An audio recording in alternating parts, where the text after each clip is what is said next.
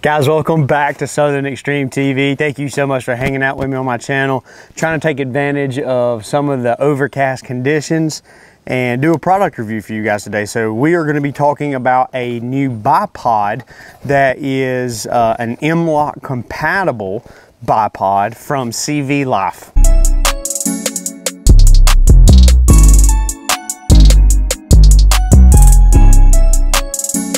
So thanks for hanging out with me. If you are new to the channel, make sure you hit that subscribe button. We are trying to grow this thing to 100,000 subs. We do a little bit of everything on this channel: hunting, outdoors, gun reviews, product reviews, you name it, we try to do it. Today we are talking about a bipod, and not just any bipod, a very budget friendly bipod that can be used on an M-LOK rail system. So I'm super excited to get this thing out of the box and then eventually do some testing out of it. We're not going to be showing it on the firearm today out of request by the manufacturer. Just mainly going to be an unboxing, first initial review of it.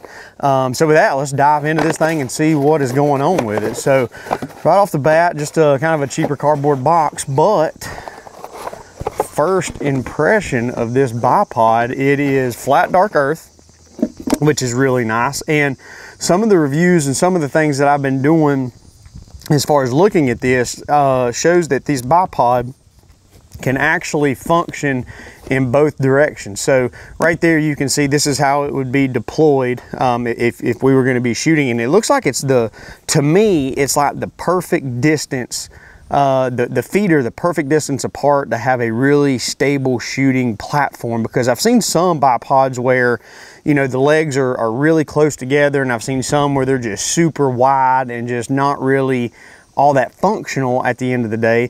But this one seems to be that kind of perfect happy medium. It does have some rubber feet on here, which is nice for really shooting on some artificial type stuff if you're going to be going to the range to practice shooting off concrete.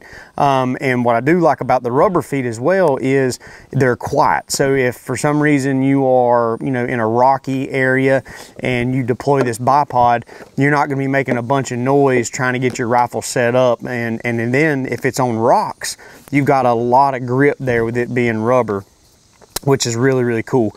And flipping them both ways, so right here is how they would be deployed, kind of facing out towards the barrel. If for some reason you wanted to, I guess, reverse that rotation, you can definitely do that, and you can see that you've got 180 degrees of maneuverability with this bipod, which is a big deal. So I think that that's a really cool feature.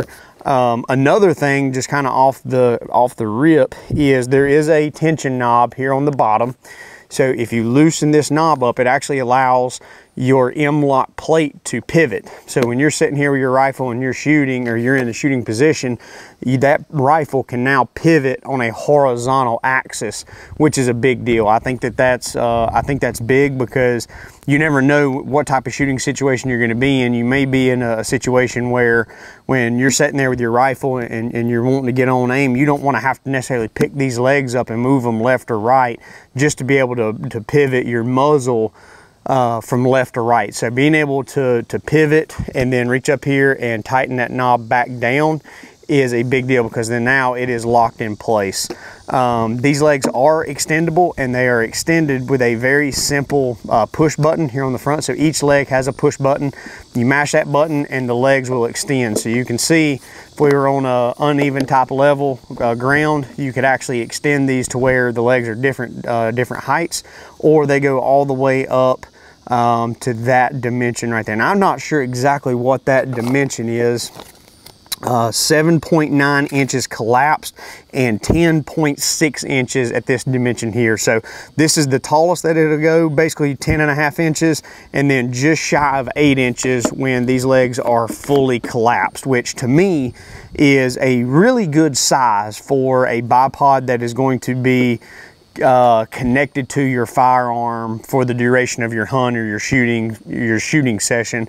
Because any longer than that, I feel like you can, to me, if you're going to be taller than that, you're better off just getting a tripod or a different type of shooting system that you actually carry in versus having this thing mounted to your firearm the entire time. So I really like that feature. and I think it's a good size just all the way around. So they give you a little bit of a content card here on the inside of this box as well. Just tells you a little bit about it. They do offer this bipod in black as well. I elected to go with the flat dark earth because I plan to put this on my Christensen Arms 300 Win Mag, because it has the XLR chassis system on it, and it has an M-LOK rail all the way down the handguard, which should work out beautifully with this bipod. So a little information card there, and then you obviously get your mounting hardware here as well. So basically you've got screws that'll go through this bottom black plate here that will go up into the M-LOK slots on your firearm, and that's how it will permanently attach to your weapon system. So really cool, very simplistic, which is what I like. It's not overly complicated, and I love the fact that you have the ability to attach it to an M-LOK rail in lieu of having to attach to a Picatinny rail. And the reason that I like the M-LOK in lieu of the Picatinny is unless you have a Picatinny rail that is built into your rifle, that is an extra attachment point that can fail. So whereas with this, I've only got to worry about 2 screws failing, whereas if this was a Picatinny adapter, I would have my 1 or 2 screws that this would attach to the Picatinny rail, and then I would have the 1 to 2 screws that my Picatinny rail uses to attach to my rifle. That gives me 4 attachment points that could potentially fail out in the field, and I think reducing that number in half is a very big deal and can help out in the field, just eliminating any of those crazy situations where something bad could happen. So all in all, really impressed so far with this little bipod. It's super lightweight, super durable. It feels good. It doesn't feel cheap. That was the one thing I was a little worried about with it being a very budget friendly bipod, is that it would feel cheap, and I just didn't really want that to be on a very high-end rifle that I have. So glad that it doesn't fit that bill of a cheap feeling product. So really cool. If you guys are in the market looking for a new bipod, make sure you go check out CVLife. They've got this product on Amazon and on their website as well. And I think that's pretty much it. If you guys got any questions for me on my channel, drop a comment down below. I'll try my best to answer any and all questions that I can. And I will see you on the next episode. Thanks for hanging out with me.